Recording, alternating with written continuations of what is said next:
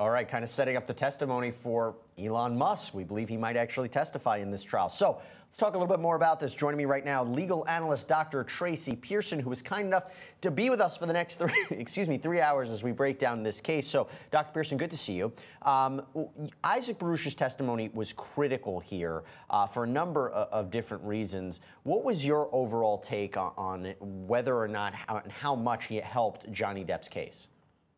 I think he helped Johnny Depp's case considerably. He was very credible. He had a lot of detailed memory. While he does have some potential for bias because of the financial support, I think that was overlooked by his honesty and in sort of his genuineness.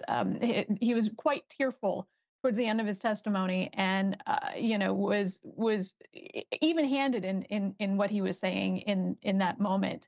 He was also very entertaining. At one point, talking about how he had kissed Amber Heard on the cheek, and with counsel saying, "Well, did you do both cheeks?" And he said, "No, I'm from New York. I'm not European," and that mustered a laughter from the courtroom.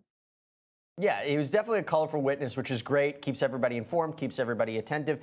And it was important because he did also support the Johnny Depp's team's narrative in their opening statement that Amber Heard might have faked this punch, kind of joking around with her sister, laughing about it, and makes the jury wonder, well, was she laughing about it because she made it up and she's going to get Johnny Depp? And this is what the story that's being created by Johnny Depp's team. Let's take a very quick break. When we come back, we have a lot more to talk about here on the network. Stay tuned. We'll be back.